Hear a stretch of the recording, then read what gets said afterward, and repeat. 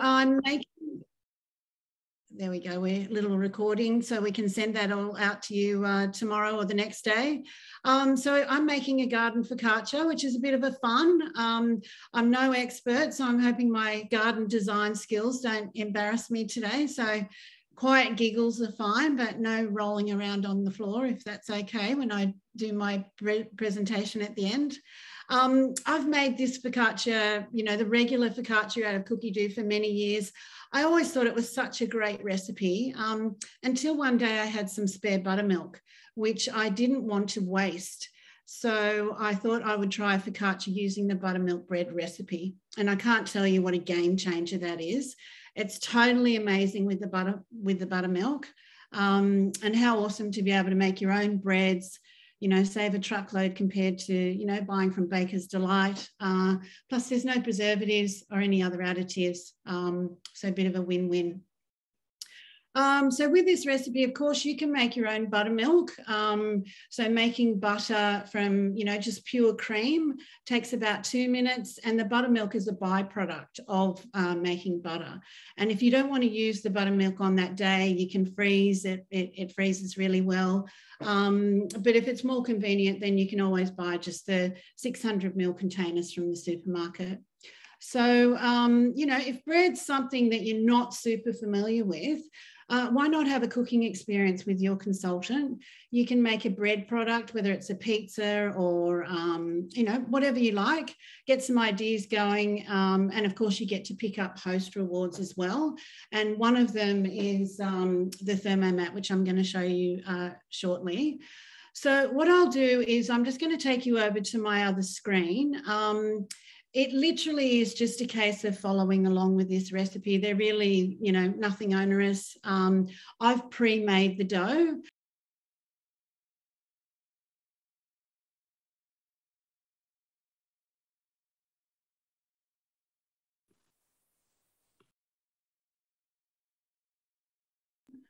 You're on mute, Jeanette.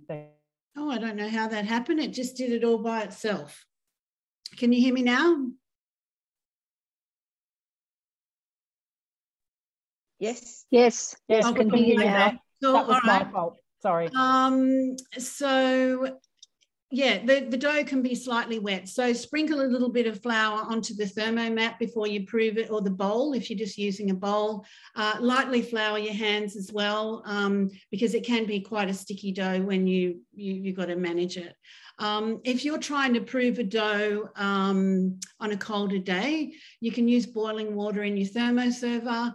And generally, I just pop some boiling water in there, put a plate on the top, and I just sit my Thermomat on there. So the other thing is you want to make sure you have a nice hot oven to put the focaccia into. I did a little bit of a trial run today, and of course, I had my oven on grill fan for some reason, so don't do that. Just use the normal baking setting. So I've preheated my oven. Once the dough has finished proving, I've knocked it down and then I've shaped it into my tray. But I will just go to my other camera now and just quickly run you through the recipe. So we just press start cooking. And Maria, are you able to highlight my other screen for me? Is that working? Yeah, the other one is also spotlit. So do you want both of them on spotlight, Yeah, both you and the machine? I'm going to run through this really quickly. So 180 grams of buttermilk into the bowl, 200 grams of water, 2 teaspoons of dried yeast. So, you know, you can buy that in the containers in the supermarket. You just keep it in the fridge. You can also get it in the sachets if you prefer to do that. Pop our measuring cup in. We cook that or warm that for 3 minutes on 37 degrees. That's going to activate the yeast. And then we press next.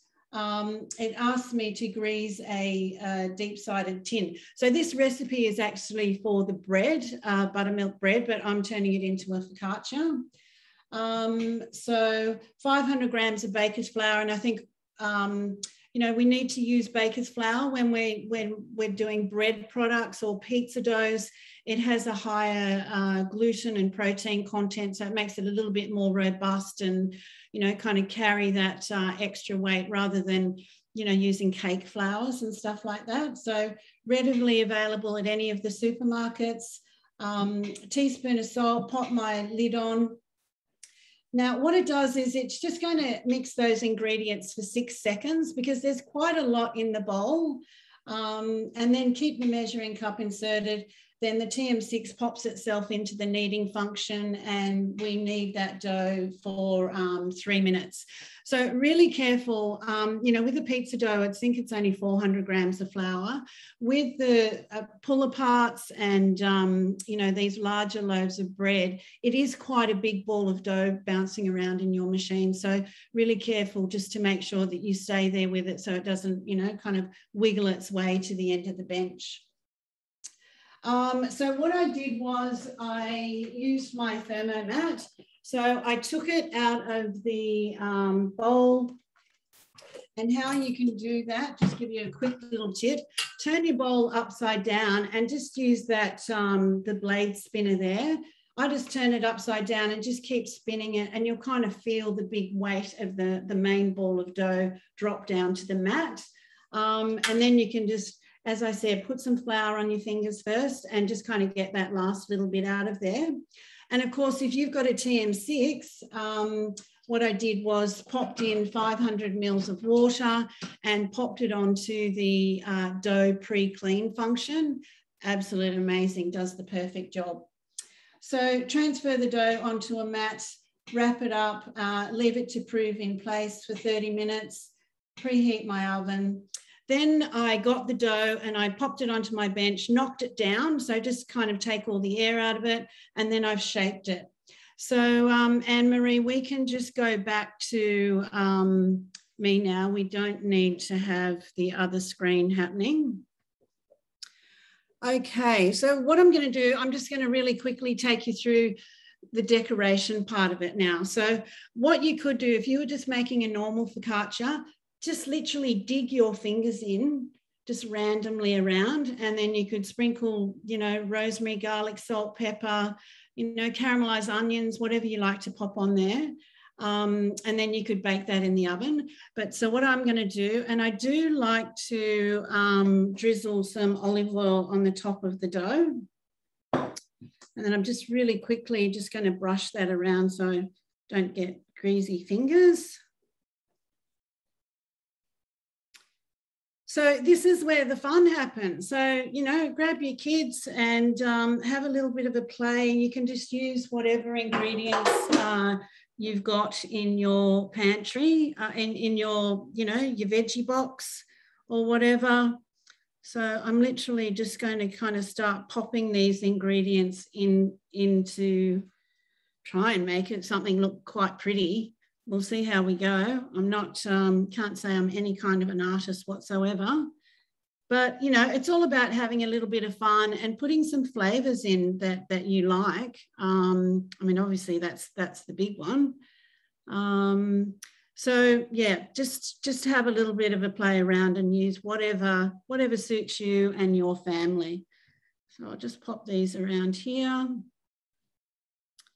So if you have a look on Pinterest or, you know, just Google garden focaccias on YouTube or anything like that, you'll find lots of, you know, pretty pictures. Some people are just so amazing. They're so creative and clever. As I say, I'm just a mum cooking for the kids, husband, trying to keep everybody happy. And so I'm just going to pop these over here. As I say, just have a little bit of a fun with it. We've got a little bit of a sun thing happening over here. I don't know how that's going to work. I'm running out of room already. But just pop those on there. So yeah, as I say, there's all sorts of different focaccias that you can do. So using the high heat function on the TM6, you can caramelize some onions and you can pop those on the top too, if you like. So I'm just squeezing in some fresh rosemary.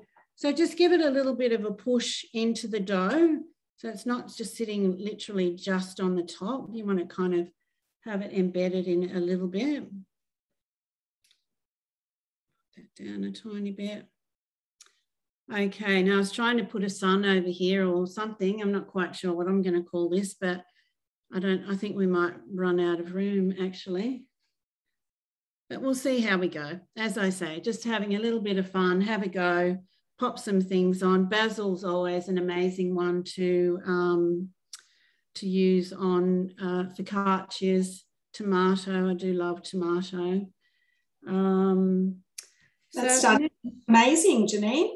Very creative. Yeah, I'm feeling very clunky, I must say. It's not, I can't say that this is my forte whatsoever, but I thought, why not, have a bit of a play and do something different this afternoon, and I'll even inspire. Lots of comments in the chat. Everybody's impressed with your creativity. So that's beautiful. We will look forward to seeing that when it comes out of the oven. Okay, and I'm just sprinkling a tiny bit of rosemary, garlic, salt and pepper over the top, just a little bit of seasoning, and I might just pop a little bit more salt as well.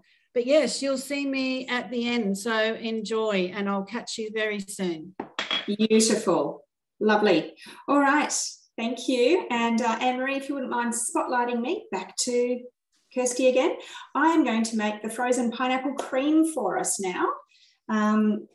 How are you going there, Anne-Marie? I know it can be hard to find me in the participant list. Okay, we've got my Thermomix, great, and me, excellent. All right, I'm going to go on gallery view because I don't need to see myself in very large. All right, so I'm going to do the frozen pineapple cream. So on these beautiful warm days that we're starting to get, it's really nice to have a bit of a palate cleanser. Works great for afternoon tea, all sorts of, or, as a really simple dessert as well. So I'm going to show you this recipe. I've already got it in my meal plan for the week. So I'll just click on that to bring up the recipe and then start cooking. Now, here's a tip for you. If you forgot to take your lid off before you clicked on start cooking, don't forget to tear your scales. So 50 grams of raw sugar. And then the next step is to also add some mint leaves. So I've got all of that in there together. I'm just going to chuck that in together. And we're going to mill that, and that gives us beautiful minty.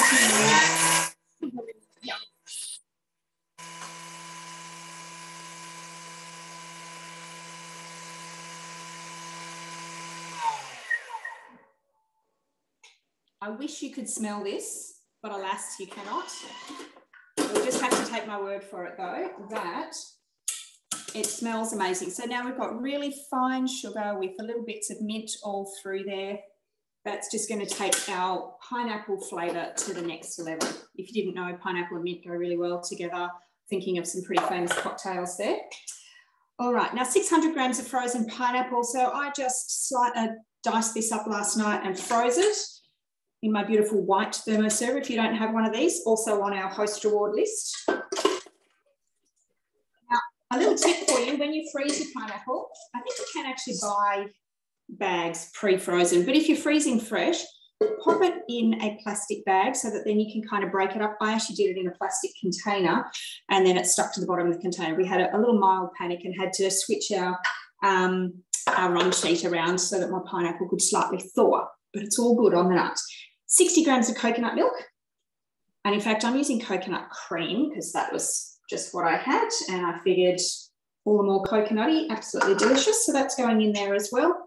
And 2 egg whites. So if you're used to making Fruity Dream, normally it's just the 1 egg white. We're using 2, which is going to give it even more sort of creamy, fluffy texture. Now, mixing with the aid of the spatula. So if you're new to the Thermomix, this little guard makes sure that we're not going too deep and clipping the blades. So we're going to pop that in through the hole in the roof lid, you know what I mean? And we're going to be mixing that for 40 seconds. Now, Zoom is probably going to mute me, so I could tap dance if you like, but you're not going to hear me. I'll have a little chat. So when I've made this recipe, I think you could throw a little bit of Malibu in there or any white rum, and you could close your eyes and we can all pretend that we're sitting on the beach in Hawaii having a beautiful cocktail, because it's not happening for us at the moment. But yeah, I absolutely love this recipe. It's such a great one for, you know, little kids, but also for adults as a great dessert. You know, those really hot days, instead of having a slushy, have a bit of pineapple cream. Thank you, Janine, for filling in there. It's a great thing that Zoom does, but it can also be a little bit annoying. So if you're making sorbets, fruity dreams, things like that, and while you're chopping all of that frozen ice or fruit and it starts to make this really high-pitched squealing noise, you have not broken your Thermomix. It just means that the blades aren't finding anything to connect with. Just means that you need to really keep moving everything around with the spatula. So you can see there how that's all chopped up beautifully, nice and starting to get nice and creamy. So I'm just going to give that a scrape around, make sure that there's no big lumps of pineapple left. And I'm finding one or two, which is as I would expect, because I've still got a few seconds left on that timer. But I did just want to show you what that's looking like. So we'll just give that the last couple of seconds there.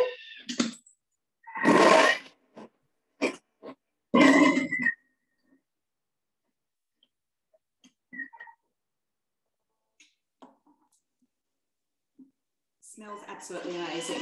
Pineapples are so good at the moment. They are huge and they're really, really sweet. So it just says to scrape it down, and then we're just going to give that a few more seconds, although I'm thinking we probably don't need the full 20 seconds. It's looking pretty good in there.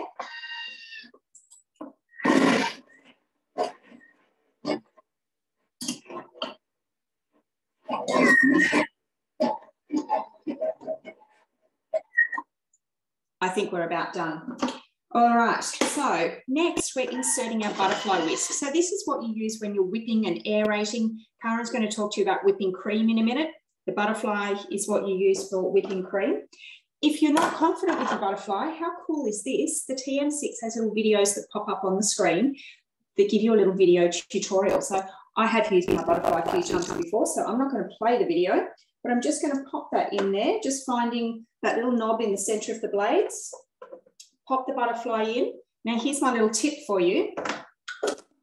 Gently hold the top of the butterfly with your fingers as you, so ignore it where it says to put the measuring cup on, just for the first couple of seconds. Just make a little TP with your fingers and just around that ball on the top of the butterfly for the first couple of seconds as you turn it on. Because then if you didn't quite position it properly and it starts to fall off and the blades start moving, you'll feel it go and you can quickly stop the Thermomix before it gets chopped up.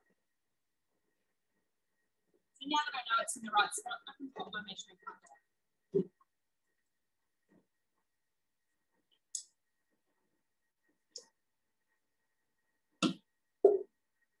One little thing I do, Kirsty, with this recipe is I actually grab a lump of the ice cream and throw it on the kind of the butterfly, each arm of the butterfly. That gives it a little bit of weight as well.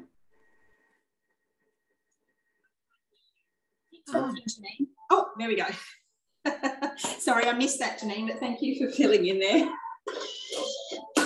Okay, this is absolutely... Nope, you wouldn't like it. It's a good thing I can't share it. I'm going to have to eat it all myself. Smells absolutely amazing. So that has just fluffed up beautifully. You've got the lovely flavour from the coconut cream, the sweetness from the pineapple, that, you know, beautiful bit of mint as well.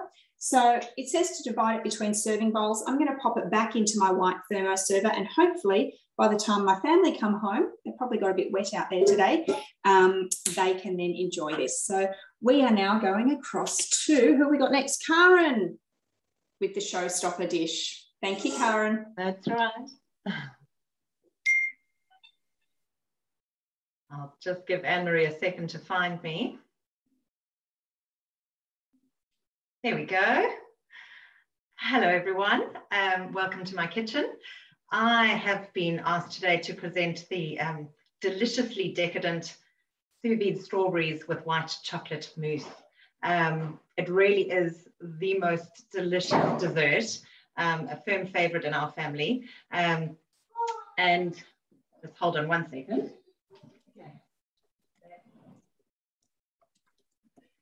My family just arrived home loudly. So for the recipe that I'm going to show you today, I'm actually going to skip and start at step 4. I've prepared some of the earlier steps, which I'll talk through with you in a second. But the first thing I'd like to show you is a very handy tip In order to start at step 4, you can actually go and find your recipe on the screen. And then instead of clicking on start cooking, you scroll down a bit until you see step 4 in the recipe. And you just click on that and it'll take you straight to the start of step 4. Right, now my first step here is I'm going to be melting the white chocolate. But the step before this was to whip cream. And then after whipping of the cream, it asked me to clean my bowl thoroughly and dry it to then go onto the chocolate step. But what we often find is that you think that you've dried your bowl, and I'm going to show you. My bowl definitely does look dry if you have a look inside. But this is just a nifty little tip just to make sure, because when you're melting and mixing chocolate, if there are any droplets of water inside, it will clump up your chocolate. So there'll be little lumpy bits, and we don't want that. A lot of people say, but there are lumps in my chocolate. Why didn't it melt nicely? And it's usually because there is water left on your blades. So all you need to do is you pop out of your recipe and whiz the blades literally for 3 or 4 seconds on high speed. And then I'll show you miraculous water droplets.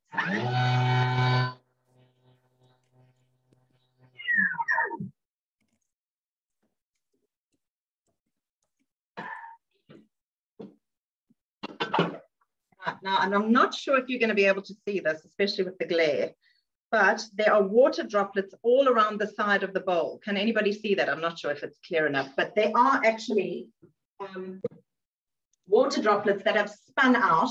So you just take some paper towel or a dry dishcloth and wipe that off, and that guarantees that your bowl is nice and dry for the start of the chocolate. So, did I get that out? Okay. And then to go back to the recipe, you just press the little green book, recipe book, and it'll take you back to the start of where you were in the recipe. So now it's asking for 100 grams of white chocolate. It does ask you to use some good chocolate. So I've used the Lindor, which actually comes broken up in little blocks, which is quite handy, and it's exactly 100 grams.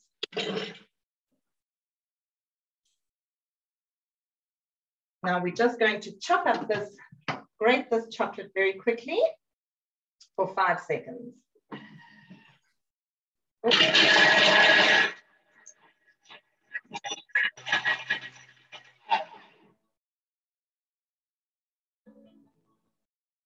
Shame, Karen, you've got 1 square of chocolate that you'll just have to eat. Did you see that? I didn't even notice I left that in the bowl. It'll be later, I think. Okay. The next step is just to scrape down the sides of the mixing bowl, because we're going to melt this chocolate, and it all needs to be at the bottom in order to melt nicely and mix with the blades. So I'm just going to scrape it down a bit.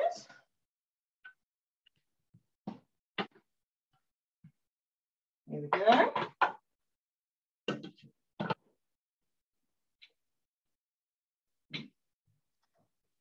And pop that on for 1.5 minutes. So what I'll talk to you about now very quickly while the chocolate's melting is the cream that I whipped earlier. As Kirsty mentioned, you use the butterfly whisk. But what's important to note when whipping cream is that your Thermomix is not going to set a time for that step, because depending on how fresh your cream is, or depending on what cream you bought, the time is going to vary to whip it and get it to the right consistency. So what I tend to do is I leave the lid in, the measuring cup in for until I can hear the swishing sound sort of start coming to an end. While you can hear the liquid swishing around, you sort of know that it's still pretty liquid.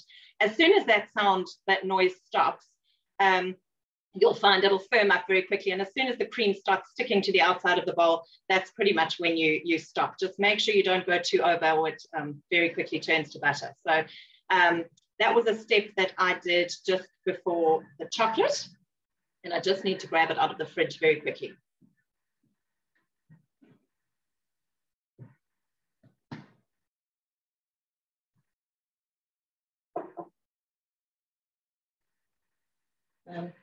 Right. Also, before this finishes, the very first step is to make the biscuit base for your white chocolate mousse to sit on top of. This biscuit base is very quick and easy to make. It is literally just some digestive biscuits, some brown sugar, and some melted butter. And it just whizzes around, and then you have enough for 6 little portions in whichever glasses you might have and want to serve them in. So I did do that a little bit earlier. Okay.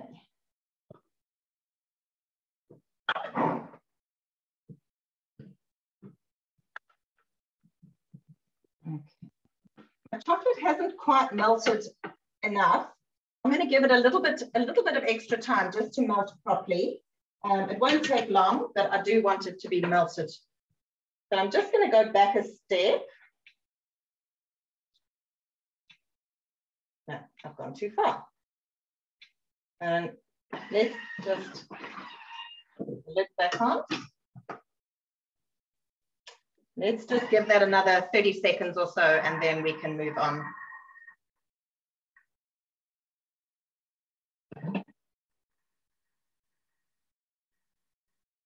Yeah, that's looking a bit better.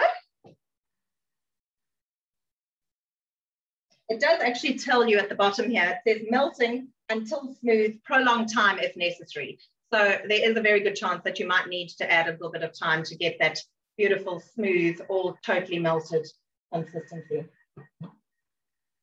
Okay. There we go. Perfect. Oh, look at that. It's creamy. Maybe I should step further away. Oh, I don't know if you can see that. Beautiful, creamy white chocolate. The next step is to add cream cheese, softened cream cheese.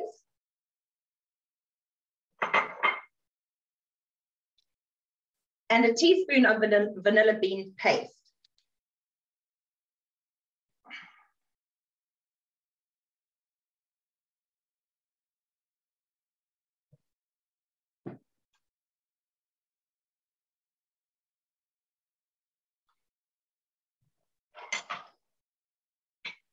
And then we add 1/4 of the reserved whipped cream that I whipped a little earlier. About 1/4. And mix that all together.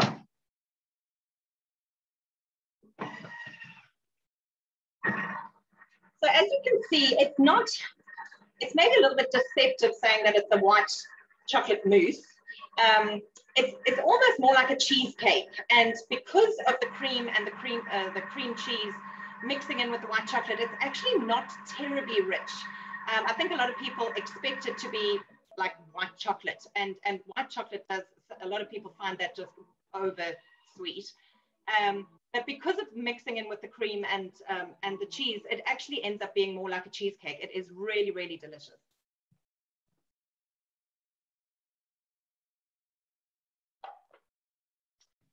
Break down the base and the sides of the bowl.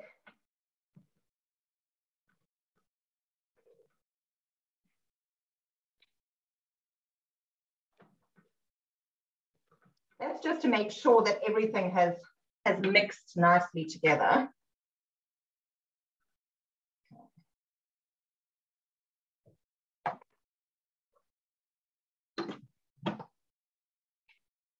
And another 5 seconds, speed 3.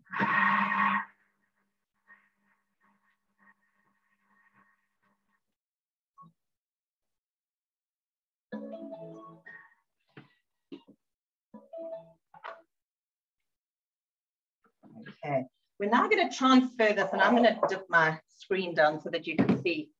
We're going to transfer this mixture into the rest of the whipping cream and mix it all together. We're just going to fold it all in with the spatula.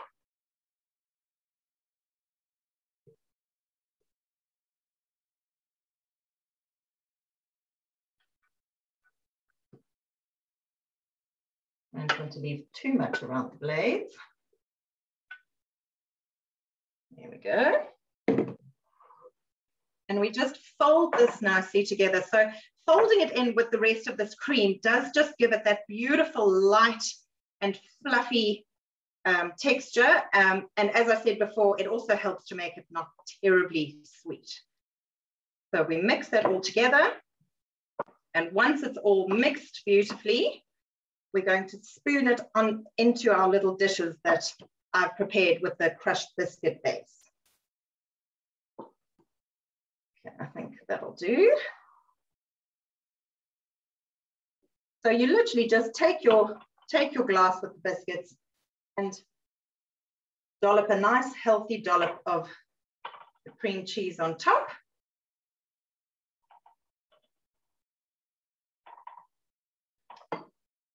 Sort of about 2/3 of your glass, because the strawberries are going to go on top. So this will just get put in the fridge for about an hour just to chill and firm up. And then we have the strawberries to add on top. So that brings me to the next step. And our next step is the sous vide strawberries. I'll continue to do those other ones a bit later. The strawberries, you use 2 bags of 200 grams, which roughly is roughly a punnet a bag. You wash and cut the strawberries in half, place them into the bags with a tablespoon of orange juice, 2 teaspoons of maple syrup, and some basil if you'd like. The basil is optional. And then you vacuum seal these bags. Now we've got, in the mix shop, we've got a vacuum sealer available. It comes with 5 or 10 bags, but you can buy more bags. But if you don't have, and I don't have a vacuum sealer, you can actually just, there is a nifty little step that I'll show you. If you just get a bowl or pot of water and place your bag of strawberries, which will be open at the top, so it's actually not sealed yet. If you just submerge your bag of strawberries in the water, just obviously making sure that the top doesn't go underwater. You don't want water to pour into your bag. And it just forces the air out of the bag, and then you can seal it up. And that pretty much does the same job as a vacuum sealer. So you can still do this without a vacuum sealer. And there you go. So that's all done. Now, this one I've actually replaced. I've made 1 bag with orange juice for my children. And I've made a bag, instead of the orange juice, I've actually replaced that with, you can use any orange liqueur. I've used Cointreau. And did I do that? That doesn't look like it worked very well. So that one's going to be for me and my husband. I'm just going to do that again. I didn't seal the bag properly. That was a bit silly. Let's try that again.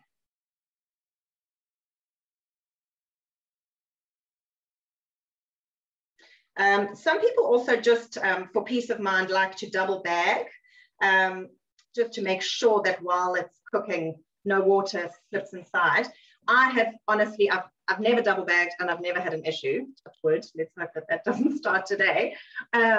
But I don't tend to need a double bag. We've done steak, we've done scrambled eggs, and I've never ever had an issue. I just buy the BPA free sandwich bags from Woolies, and they work perfectly. So, right, we've got our bags all ready, and our next step, oops, mixing bowl. Luckily, I've got a second mixing bowl, which I'm going to use.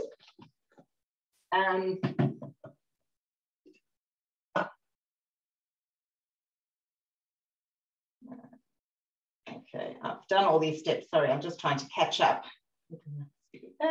Okay, I've already inserted the blade cover, but as you can see here, and as, or maybe you can't see my screen, but there's a nifty little video that does show you how to insert the blade cover if needed. So don't worry too much. It really does fit in super easily. You can't really go wrong. So you insert the blade cover.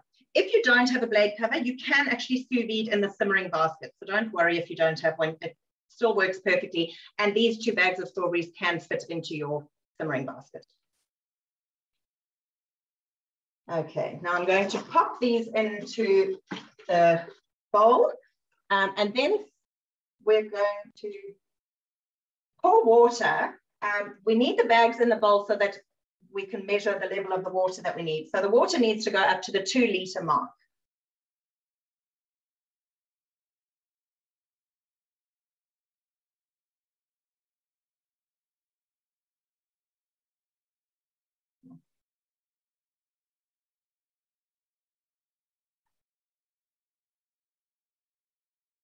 Okay. Now, ordinarily, you might have been able to see the steam coming off my water. Ordinarily, I would put cold water in the bowl. Just to save us a bit of time, I have used, I've boiled some water just to get the temperature up a bit, because our first step in sous vide is to heat the water temperature, to get the temperature to the right setting in order to sous vide the food. So we put the bags in first just to get to the right level of water in the bowl. Then we remove them and set them aside. We add 30 grams of lemon juice, and that's just because of the prolonged cooking time with the water. They suggest that you add lemon juice just to prevent any rusting that might happen to your bowl, which I'm sure is highly unlikely, but it's just preventative. I suppose if you're doing a lot of sous vide, you need it. And then we're going to place the lid measuring cup in, and this is the first step to heat the to get the temperature right, which is 68 degrees. And once it reaches the correct temperature, I can then insert the bags of strawberries and get the cooking underway. So I'm going to do that step. I'm going to leave you now and move on to the next presenter, and I'll be back in a little bit to show you how they turn out. Thank you, Karen. That was amazing. I think everybody's very jealous and wishing that they were in your household and get to eat those later. Yes, I'll dessert. My children are very excited. Oh, and oh, sorry, get my finger very large there while I change to gallery view, so I'm not looking just at myself. I actually made that earlier in the week, the sous vide strawberries with the white chocolate mousse. It was my daughter's birthday, and so that was her special birthday dessert request. No cake this year. Sign of growing up. All right, so now to our main dish, or one of our main dishes, the Moroccan lamb burgers with harissa yogurt dressing. So let's just jump straight in. Place a mixing bowl onto the mixing bowl lid, place a bowl onto the mixing bowl lid. This is just weighing and then soaking in boiling water this burgal wheat. Now, it's a cracked wheat. I found it at the Source. You can also get it in Harris Farm. So I've just pre-weighed that, soaked it with some boiling water and then drained it. And we're just going to add that into the burgers. Now, if you couldn't be bothered, you could probably just use the same weight breadcrumbs. It's just as a binding agent in your burger. So don't stress if you can't find it. Okay, so I've set that aside. Next step is our, there we go, no, wrong way. Our lemon zest, which I've just done with a vegetable peeler, 4 sprigs of fresh mint, and some parsley. So all of that is going in together. And we're just going to give that a quick chop. 3 seconds.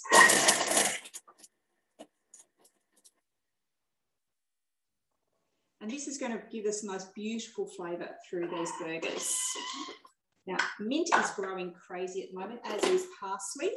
So there's our chopped herbs. Not sure if the light's working quite the right angle there. It does say to set aside. I'm looking at that going, you know what, I prefer mine a little bit finer. So I'm going to use the back arrow and just repeat that step, just to get finer pieces.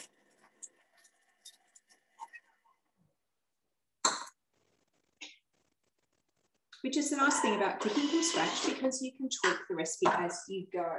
So I'm now going to set that aside, and we'll add that back in to our burger mixture a little bit later.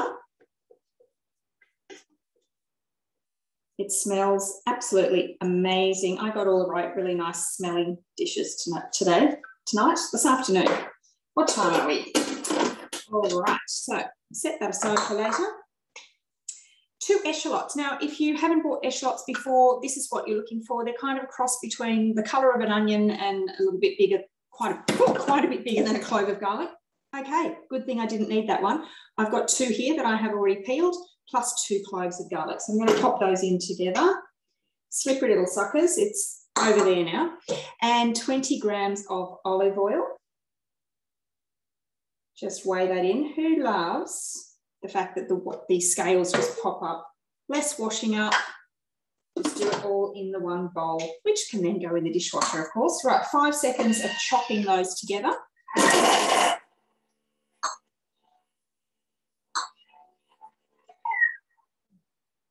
And now I'm going to scrape it down and saute that.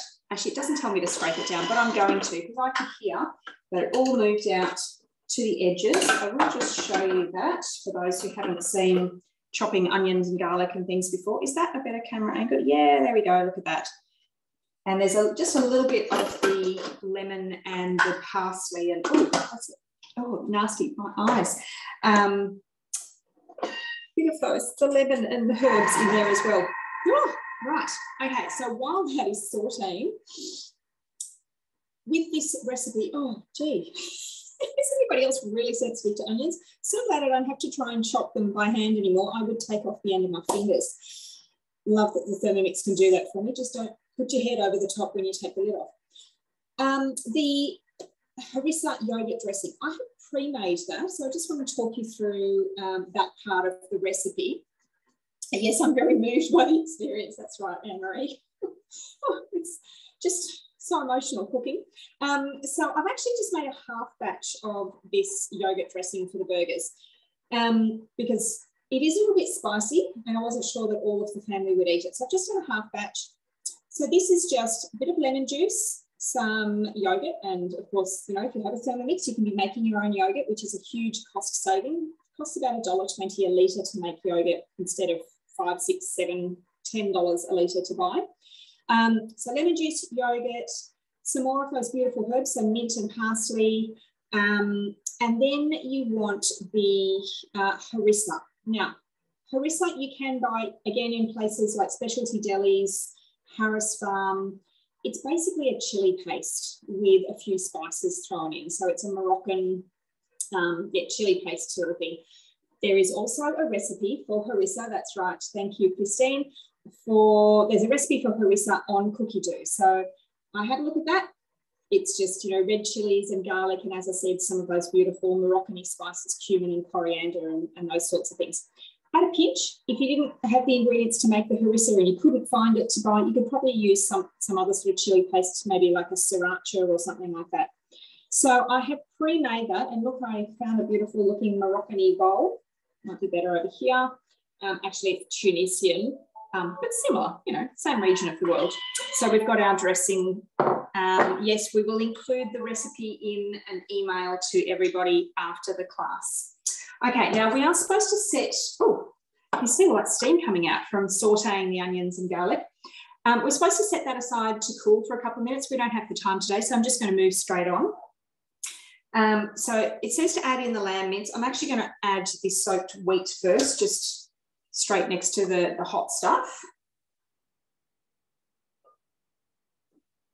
I'm sure that this will still work just fine without letting it cool. In here, I've got some of those beautiful spices, cumin, coriander, some salt and pepper. All of that goes in together. It is all in the recipe here. Let me just tab through. Ground cumin, coriander, salt, pepper, and now I'll pop in the lamb mince. So 500 grams of lamb mince. I've just kind of broken it up into chunks a little bit. And the reserved wheat, which we drained, yes. Okay, and the herb mixture, don't forget our beautiful lemon and herb mixture, that goes in as well. These burgers, I did a trial run of these last weekend and the family all said they were just top notch, better than the fish and chip shop, which wouldn't be hard, but there we go.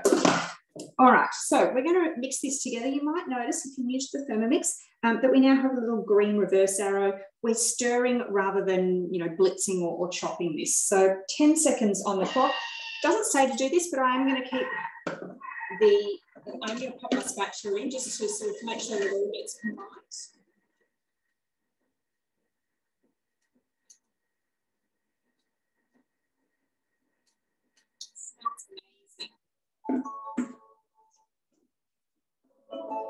Beautiful. Okay.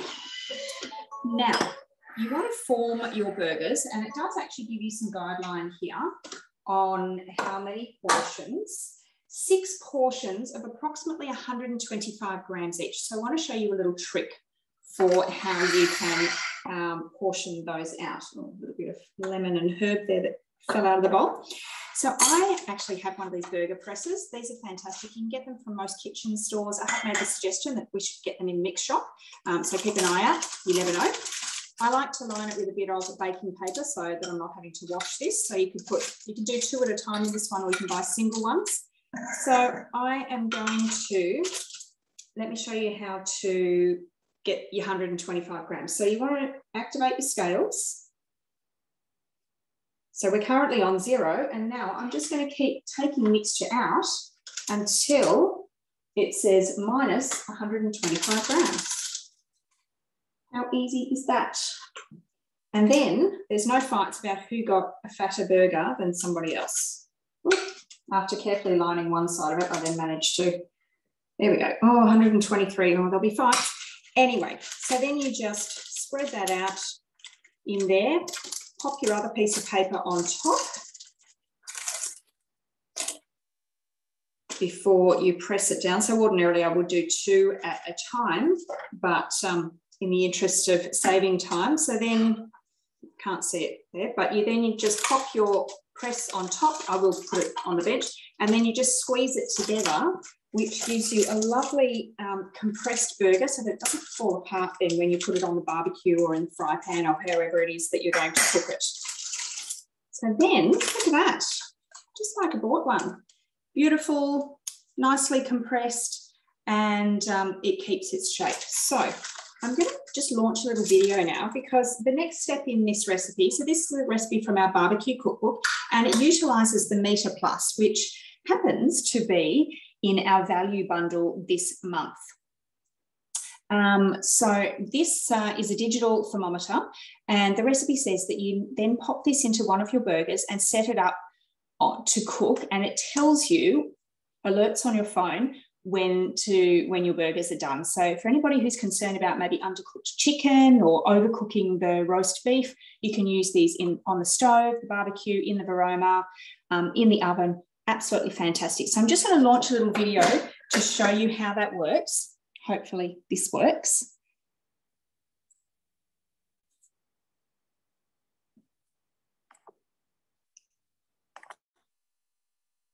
Ooh. Okay, Anne-Marie, can you tell me, can you see that? Can everybody see that? Can somebody let me know? We can see it. Awesome. Yeah. So this is, there's an app that you can download onto your phone or your iPad, and it steps you through the setup for the cook. So you say what sort of meat it is, how you want it done. You pop the probe in, and it tells you how far you need to pop the probe in, and that then is your piece of meat ready to go. So then when you actually pop it on the barbecue or the fry pan in the oven, depending on the type of meat that you're cooking, it shows you the progress. So you can see currently the internal temperature is only 17 degrees. Our target, or 18 degrees, our target is 71 degrees. So you'll see those arrows eventually meet up, and the outside temperature, so if your oven or fry pan, barbecue, whatever, is obviously heating up as well. So it's a really great, safe way of cooking meat. I'm not going to show you that whole video because it does take nearly 5 minutes for them to cook, but let me just flick across to the next video. It sends you a nice little alert when it's ready to eat. Happy eating.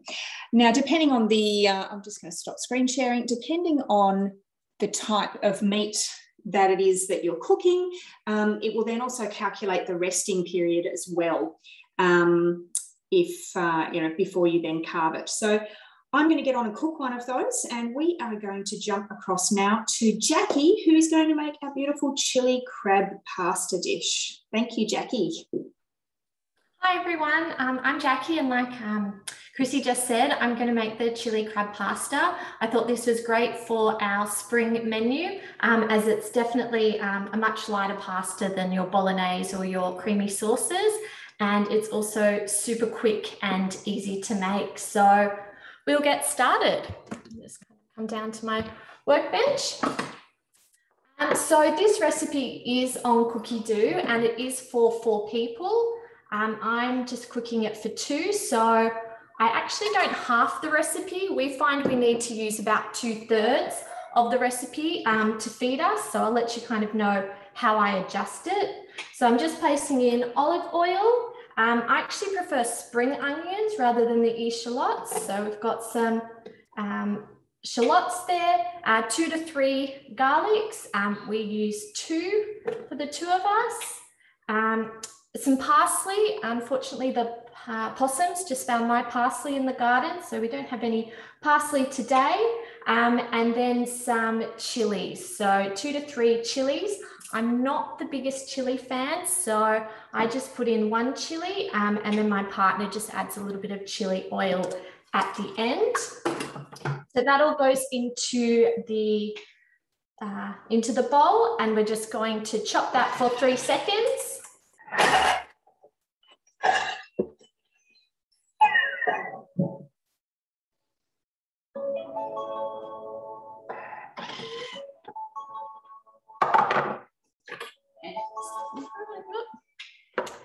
So sometimes you might find when you're using the spring onions that you might need to give it just a few more seconds. So I might actually just do that step again. So I'll just go back, just another 3 seconds.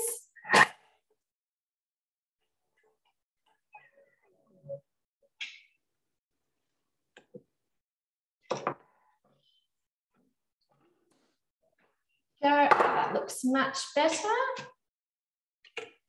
And the next step is just adding some white wine into it.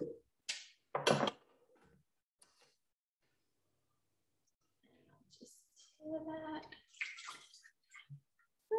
Oops, a bit heavy-handed there, but that's fine. It's all going to cook off. And now without the measuring cup, that's just going to cook away for 2 minutes. Now, while that's going, I'll just show you the parcel that we're going to be making, that will be cooking our crab mixture on the top in the Verona. So you just need some paper, some baking paper, and then you're going to be adding your crab and tomato into the center of the baking paper. So the crab that I use, you can just pick up from Coles or Woolworths. Because I'm halving this recipe, they are quite generous with the seafood. So I do just half the amount of crab, where everything else we're kind of doing more 2/3 of the recipe. So yeah, these you can pick up from Coles or Woolworths in 140 grams, which is half of the recipe. If you are doing the full recipe, most of the fish shops sell the 280 servings. So you can either get 2 of those from Woolworths, or you can get the other ones from the fish shop. So you're just going to put that into the center. Just break it down a little bit. And then you're adding your cut up tomatoes. So once again here, just going to put those onto the top. A dash of salt.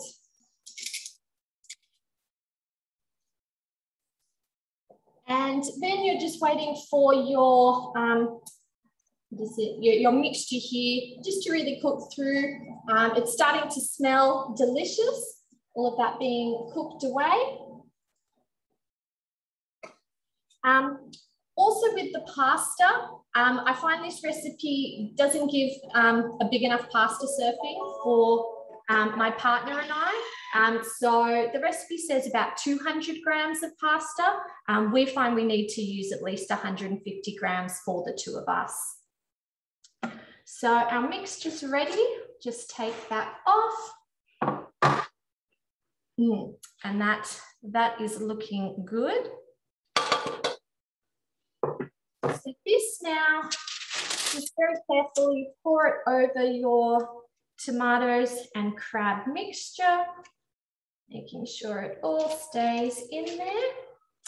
Scrape it out so we don't miss any. Okay, oops, sorry, put that back on there. And now what you're going to do is just fold it to make a little bit of a parcel. Got a bit more liquid than I usually have. A little bit heavy-handed with the wine. So you just fold that into a parcel. And then this is going to be going in our varoma, which will be cooking on top. So just going to be placing that into the varoma. So we've done all of these steps. So it's in the varoma, ready to go. And now what we're adding is a litre of boiling water.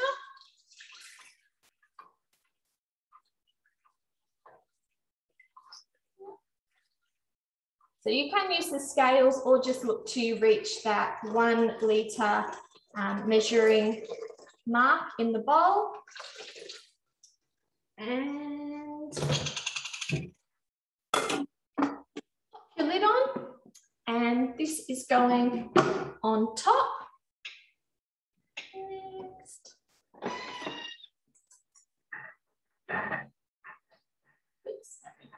So this is going to go, oops, sorry, I might just stop that, it's a little bit loud. So this is going to cook for 8 minutes, cooking the crab mixture.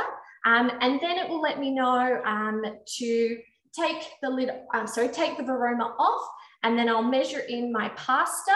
The crab mixture in the varoma will go back on, and we cook the angel hair pasta for 3 minutes, and then it's all ready to plate up. So a really quick dish.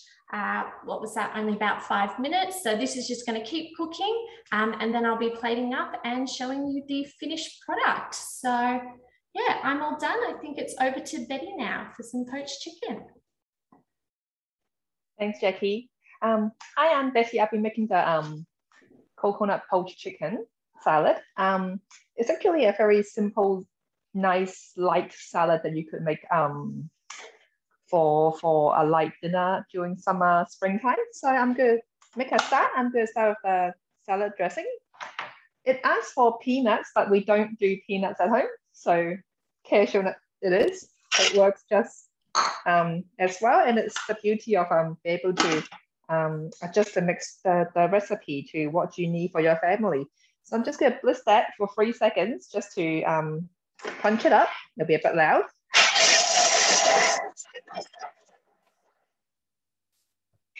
And it's always amazing how quickly and how well the TM crushes the nuts. There you go. And I do like a bit of crunch in my nuts, so perfect. Into a little bowl to save for later. Back into the cradle. Then I'm going to pop in some ginger. Well, it calls for 2 long chilies, but I've got kids to feed tonight, so I'm only putting in 1/4 of a chili. Otherwise, it'll be too hot for them. I'm going to skip the lime leaves because the kids doesn't like it much. We're going to chop all of that up for 3 seconds. All done, and just going to scrape down. Just going to show you that it chopped really well in 3 seconds. Scrape it all back down to the bottom of the bowl. Smelling so nice already. I'm going to add in 60 grams of fish sauce. You can get fish sauce from Coles or Woolies. They're really easy to find. And it gives a fantastic flavor for the dressing.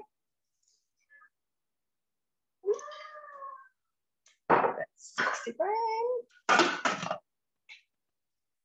And I'm going to blitz that for 5 seconds. It's a really simple, fragrant, nice salad dressing, which helps us to have an appetite during the really hot days. Okay, I'm going to leave my dressing in my jug because I happen to have the luxury of a second bowl to make the poached chicken. Because the chicken took about 23 minutes to cook, I've done it prior and I've cooked it in a broth of coconut milk, lime leaves, lemongrass, brown sugar, and some lime juice. And again, the lime juice gives the chicken a really good flavor, and it also helps to protect the blades from rusting. So I have pre-cooked that, and it's all done. And I've saved 100 ml of the broth. If this is actually hot, you would not want to grab it with your hands. You would actually use your spatula to grab it out from your jug, so it's nice and safe. So don't need the broth anymore. I'm gonna put it in and skip to the step where I would shred the chicken. Shredding the chicken is actually really useful, not just for the salad. The chicken, once it's shredded, it gives us it makes it a really healthy, easy, ready to go chicken that you could either use in a salad, in a sandwich, or even on top of a pizza, which is an all-time favorite for my kids. So in go the reserved chicken into the jug. I on the lid and the measuring cup. And I'm just going to reverse this for 5 seconds. Reverse speed 4. And you'll see how well the chicken is actually shredded.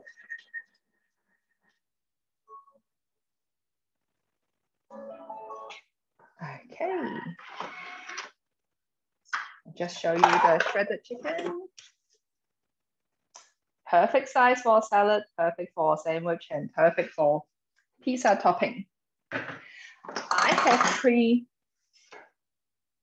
some of my salad, and I'm just going to be putting them together. And I'll show you the end products at the very end, but I will just show you the chicken coming out of my jug. It's really nice size for a salad. And I think it's back to Kirsty for your burger, and I'll show you the end product at the very end. Thank you so much, Betty. That was fabulous. And look, I just would like to mention to everybody that Betty stepped up at the last minute. We had needed to change presenters, and Betty put her hand up, and she's also doing a class tomorrow making the egg tarts. So thank you so much, Betty, for stepping up in our time of need. Great. So look, some of us have got some dishes to finish plating up. So I'd like to go back to Janine, who's going to quickly talk you through our September offer. And we have some exciting news for you as well. So don't go away. Janine's going to talk you through that while we all plate up our dishes, and then we'll do what we call the whip around. You get to see our finished product. So thank you, Janine. I'll be back in a second. No worries. Thanks, Kirsty. So Thermomix, always full of everyday surprises for us, aren't they? So we've got the September bundle that Kirsty's already spoken about, and I think she's going to give us a little bit more detail. But we also have another offer coming along in a few days' time, and that is a free gift with purchase.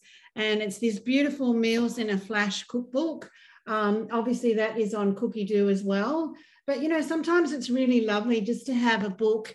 In a lot of these Thermomix books, there's you know, they have some nice little introductory things, lots of tips and tricks that you actually don't get you know, on the recipes with Cookie Do.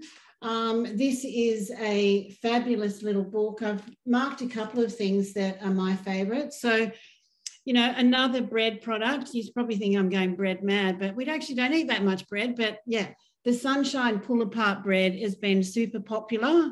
Everyone's was making that last year. So, you know, coming around again for that time for entertaining. And people think you're pretty amazing when you throw a barbecue together and, you know, drop of a hat and you can whip out some beautiful pull-aparts or a sunshine bread. And the other, my absolute favourite soup of all time, I think, is called Hug in a Mug. And I think the name kind of says it all. It literally is just this beautiful, nourishing, kind of rich, beautiful soup. I must admit there is one change that I add to it. I add in the biggest, fattest leek that I can find. And I just add that in at the beginning when it adds the other ingredients in there. And I just find it, I don't know, just kind of gives it that extra little kick that I really like. So meals in a flash. And you also get the kitchen toolkit, which I think is worth $115. And it comes in this little pack like that. So, you know, fabulous for camping, or, you know, you're going away, picnics, like, hello, we're all allowed to have picnics at the moment. My dad is a builder, 83-year-old builder, and I gave him one of these kitchen toolkits, and he said they're the best scissors he's ever used in his life. So you can whip through a chicken or anything like that. Lots of, you know, great little knives, paring knives. There's a dessert scoop there. You can also use that for avocados and fruit, stuff like that. So that is actually a free gift with purchase coming up in the next couple of days. So if you don't have a Thermomix and it's on your radar, have a chat to your consultant and she will give you the options about which one you can choose. The meter is also a really good one. That's incredible value for $49. But I may as well show you my dish while I'm here, and then you can head into the whip around with everybody else. So here is the focaccia. Oops, little bits falling off it. So that just turned out really beautiful. The smell coming out of the oven was just gorgeous. You know, quite pretty and a little bit festive and a little bit of fun. And we all need a little bit of fun and smiles on our faces at the moment. So I think we've all been doing it a little bit tough. But thank you from me. I hope you picked up lots of tips and tricks. If you're interested in joining this beautiful community of consultants getting together and cooking for you today, reach out to your consultant or let us know on the email, and we'd love to have a chat with you about that and love to have you join the team, and that way you'll get the most out of your Thermomix. So, all right, thank you, Kirsty. Back to you. That looks absolutely amazing. I'm so impressed that the colours stayed after it was baked. And you've just triggered a reminder for me. Anne-Marie's just going to quickly launch a poll before we whip around to the other dishes, give everybody another minute or two. Anne-Marie, if you wouldn't mind launching that poll, we've just got 3 quick questions for you so that we can help meet your needs after the class. So if you wouldn't mind quickly answering that poll, and then we will come back and show you all of these beautiful dishes that we've got ready to go for you. Excellent. So I'm not sure, is everybody still doing the poll, or can I start showing you my dish? We're still going, Kirsty. Just a couple more seconds. All right, so I'll just keep talking then. So Janine's let you in on the big secret about what our October gift with purchase is going to be. I did touch earlier on what our current September offer is. It's not a gift with purchase, it's a value bundle. So as Janine said, for $49, you get the meter, which we had a brief look at, valued at $200 on its own, or $199. You also get a set of the barbecue sliding skewers. So these are quite long. They're more than one person's worth of meat. And they've got this fabulous little slidey thing, so you don't end up poking yourself in the cheek while you're trying to gnaw the meat off it. Set of 4 of those.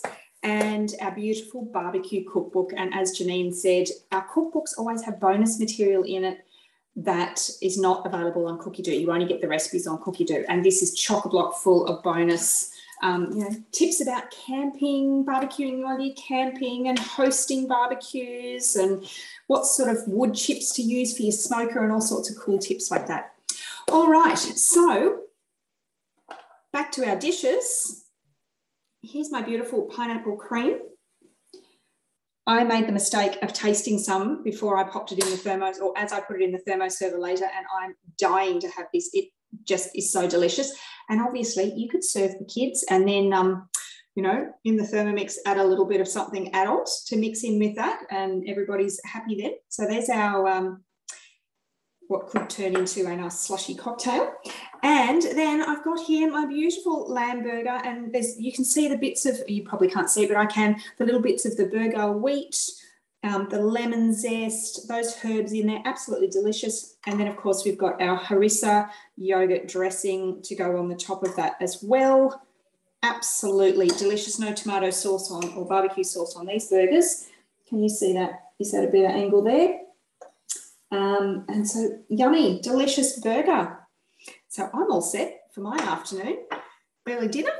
That looks beautiful, Kirsty. I love the harissa dressing. I mean, it just kind of takes it to the next level, doesn't it? It does. It takes the humble burger, just really fancies it up to that next level. So very impressive. I hope the family appreciate that. Otherwise, they can cook for themselves because we've got a Thermomix. All right. We are going now to, where are we going? The chicken salad or the pasta, and then we might finish up with the sous vide strawberries. I think Betty's ready to go, so we may as well go there. Hey, Betty. Hi, so the salad's pretty much ready. I've left the dressing to the very last so it looks nice and pretty. And like Kirsty said, I only step up for a last minute. And this is just a secret. This is the first time I've made it, and it looks perfect. So this is the beauty of the Thermomix. You could make things perfect just the first go. It's so amazing. The flavor's good, the color's good, the chicken's perfectly shredded. My kids have a blast. They're not big salad eaters, but they will eat this. Very happy with this. Looks amazing. my little one, the 7-year-old just screamed, no. No. You can go. Valerie. The 11-year-old will eat it. He eats salads with me. Looks amazing. I reckon yes, you're I'm most happy. salad. Yum. Thank you. And Jackie, have you got? Yes, I'm ready. Thank you. So I think gone back to you, Christy. Yep, beautiful. So I've got my serving of the chili crab pasta. I often just put a little squeeze of lemon juice over the top just to really bring out the flavours on my dish. And then for my partners, like I said, he likes the chili. He just drizzles a little bit of chili oil on the top of it. Delicious, yeah, crab pasta in your own house. And it definitely tastes like restaurant quality. So that's what I'll be enjoying this evening. Yum. Looks amazing. Yes. Delicious. Smells great. And presenters, don't forget to take a photo before you dive in. As tempting as it is. Thanks for the reminder. Lucky last.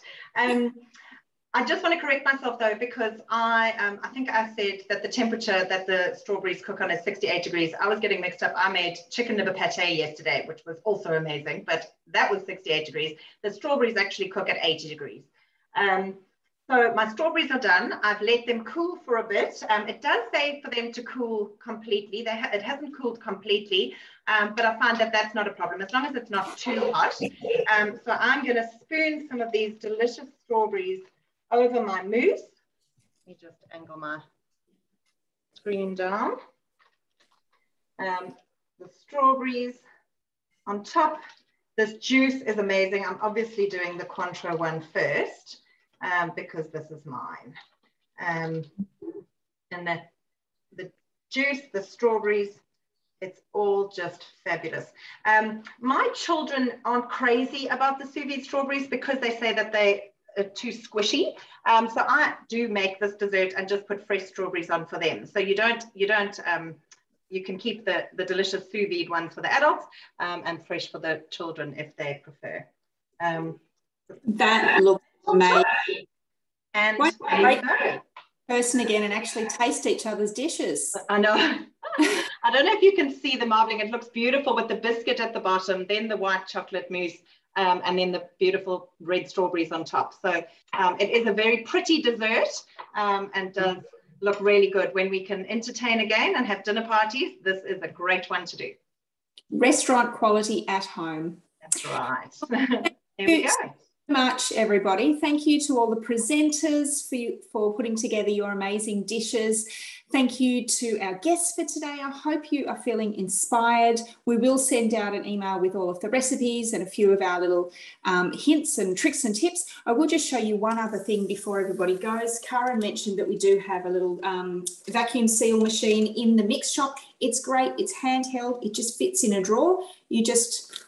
It comes with a set of bags and you can buy extras. All you do is pop your strawberries or steak, whatever, in there, and then pop the end of that over the little orange dot, press the end, and it just sucks the air out.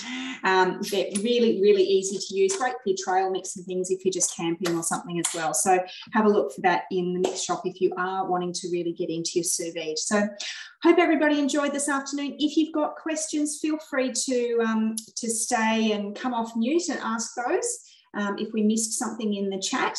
Otherwise, you have a lovely afternoon, and do be in touch with your consultant if there's anything that we can help you with. Enjoy the rest of your weekend. Thank you, Kirsty. Can I just ask Betty?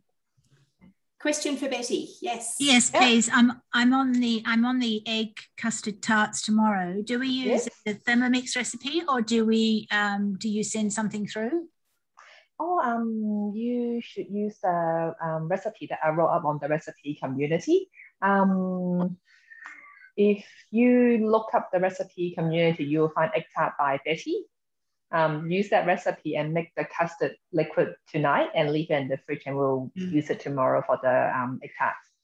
Oh, okay. Also, when you registered, it's on the email. The link is on the email, so you can just refer to that. And there are some instructions there as well. So make sure you register so you get that information. Thank you.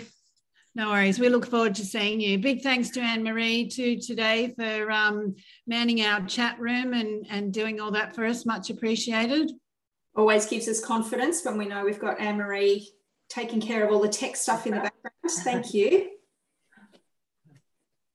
And I must say, this focaccia, the difference between this one and the other one is it has the most amazing crispy skin. But it's so light and soft on the inside. It's just really, I have never thought to use the buttermilk bread recipe to make focaccia out of. I'm going to have to try it now. No, me neither. Great tip. It really is. It's so soft and fluffy. It's absolutely good. The problem is that you can't stop eating it. That is a problem. Even when we can't get to the gym at the moment, too many carbs. And then you have to have the chicken salad and feel better about, eating healthy. You make everything that I saw today. It was all amazing. Such great dishes. Fabulous. It was really impressive. I hope everybody got photos. I'm just going to quickly take a photo of mine. Better quickly get one.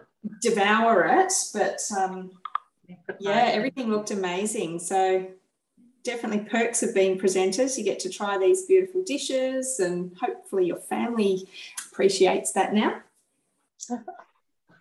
My sorbet is melting, but the rest of it that's still in the thermo server still looks amazing. I should have showed everybody that. Look at that, how frozen it is. An hour later. Oh, yum. Slightly slushy, just moving around in the bottom, but amazing. The teenagers in the other room hanging out for me to go, okay, I'm done, you can come and eat it now. You got any Malibu in the cupboard, Kirsty? I think we might have finished it off last weekend with our pina coladas. Delicious. Yep. Excellent. Well, thank you so much, everybody. Have we got anybody on still who's waiting to ask questions or something? Can't find the exit. Be brave, come off mute, come and ask us some things. We'd love to chat to you. We haven't got everybody else on permanent mute, have we? And they can't turn it off? No? Okay. Thank you, Anne-Marie. Oh, good. It's always good to know that you're there in the background with your magic fingers answering questions and letting people in out of the waiting room into the Zoom room. Yeah. Cool. All right. Well, I need to go. My family are watching the rugby and they keep shouting for me to come and join them. So I'd better go and watch. Let's hope the Springboks can do it this time. And last week was very frustrating. All They're Blacks? playing Australia, and we lost to Australia last Sunday. So this is like the rematch that has to go our way. Otherwise, I have very miserable boys in the house. Good luck. As much as we will. Thanks, Kirsty. Yeah.